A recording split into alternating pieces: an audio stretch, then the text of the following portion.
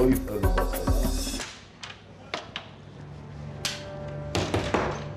I've just had the orders there. We're going into an Arab-Israeli community inside Israel where the target is a drug dealer. He is known to be armed and have heroin. We're going to go in under disguise, dressed as Arabs. The guys are going to then hit the house and make the arrest. I'm just going to go and join them now. The man we are after has a history of using the proceeds from his drug trafficking to sponsor terrorism. We'll be travelling in unmarked vehicles equipped with covert cameras, and 15 officers will carry out the raid. 2 days training with you up to now. What actually? The operation's second in command is a settler from the USA. Codename Americano. No, we're about to leave on an operation now. What can I expect? You're going to see our vehicles, you're going to see our soldiers operating in a manner which is foreign to any other unit, because our main task is to infiltrate and work in an environment which is foreign to us as Israelis. We have to dress, we have to act, we have to feel, and we have to understand the psyche of the enemy, so that we don't draw any unwanted attention until the moment of truth comes and we really are there to do our job. Now, I've worked undercover before.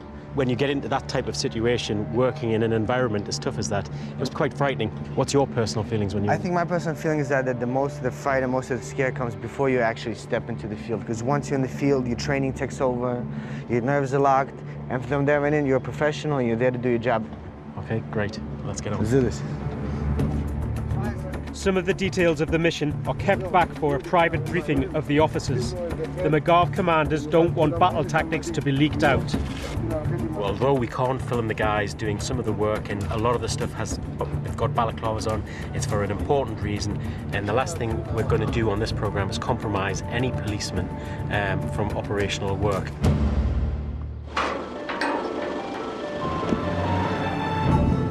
We hit the road in our unmarked vehicles.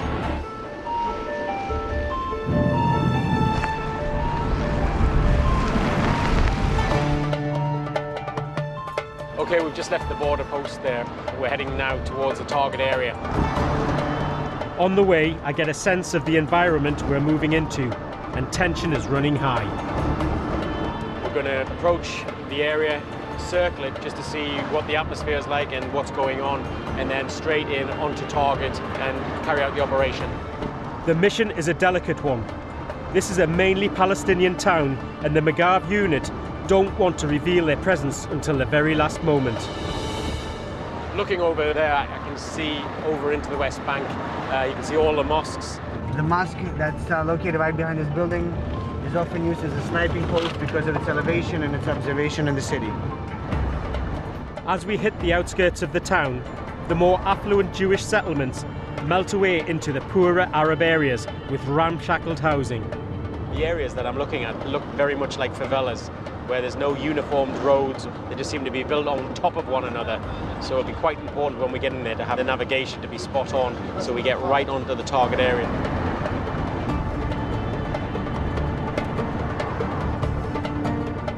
Okay, we're closing in on the target area now.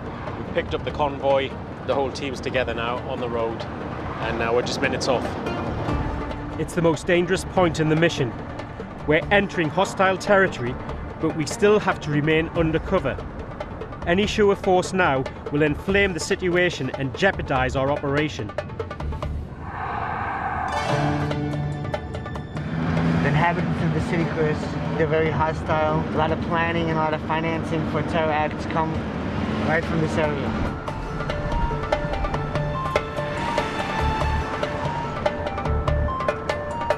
The driver is concerned that we may be spotted. We are asked to hide the camera.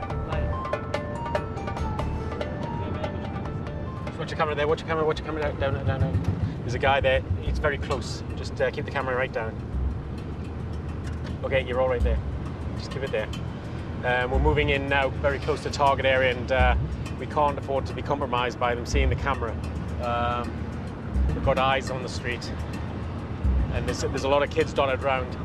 We're having to slow down to negotiate through the traffic. Just keep it down there now. The camera is switched off in case our cover is blown.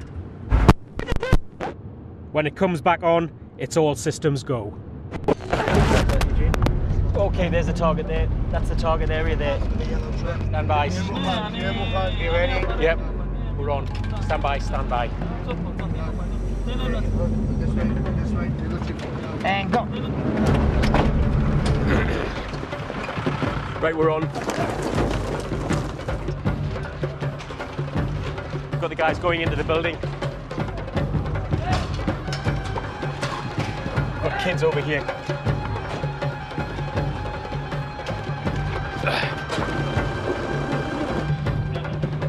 We're in an opened area. Let's check this. Fucking, there's nobody around. Check the rooftops about 300 meters away. As you can see up there, quite easy to get an RPG out there or an AK. Put a couple of rounds down. But the guys are covering it. The most important thing is for the guys to act quickly to get around. So basically none of the inhabitants know what's going on. We can be in and out.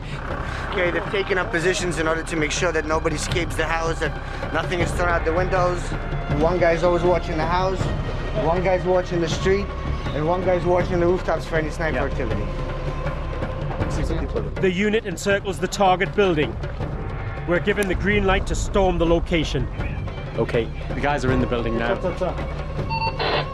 And hopefully we'll find some gear in there, weapons and heroin.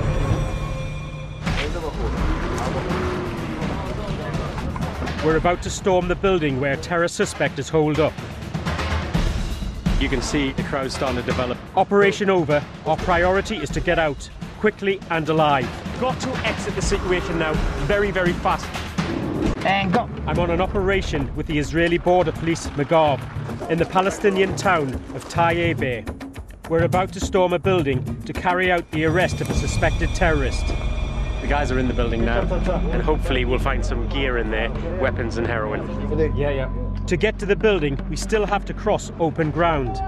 This is when we're at our most vulnerable, a potential target for a sniper's bullet. Got the old locals down the bottom of the street over my shoulder. They're starting to look, see what's going on.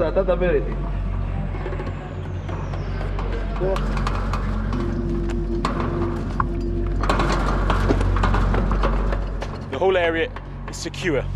The guys are just doing the basic tactics of covering one another and then covering the front of the house. We've reached the wall of the first compound, but we still have more open ground to cross before we reach the main entrance. Any rooftop could be a machine gun post. You've got flat roofs. You know, I can see a house probably about 1,000 meters away. A good quality weapon could engage us. But Magav have put in a security cordon to protect the arrest team. Got guys in the buildings up there. The civilian police have arrived on the scene to support the operation. We're asked to stay outside the building. They don't know yet what they will find inside, and they don't want us contaminating a potential crime scene. The place is now secure. Yeah, we've got forensics. This dog specialises in sniffing out explosives and drugs. They're going to go through this building and sweep it, see what we can find. Word comes through that a suspect has been arrested in the property and that explosives have been discovered. An armoured van is called in. The heavy police presence has begun to excite curiosity amongst the local residents. What's happening now, you can see the crowd starting to develop. They're starting to push the kids out to see what's happening. You can see a couple of cars have now pulled up and they're all viewing. The police want to get the operation over quickly. What you've got to remember is there's a mosque just down the road here. In 10 minutes time there's a call for prayer, and this place could be teeming. The streets were quite narrow and it would be easy to block them off, and we could then get a situation developing where you have a large crowd coming after us, and then it just goes to rat shit.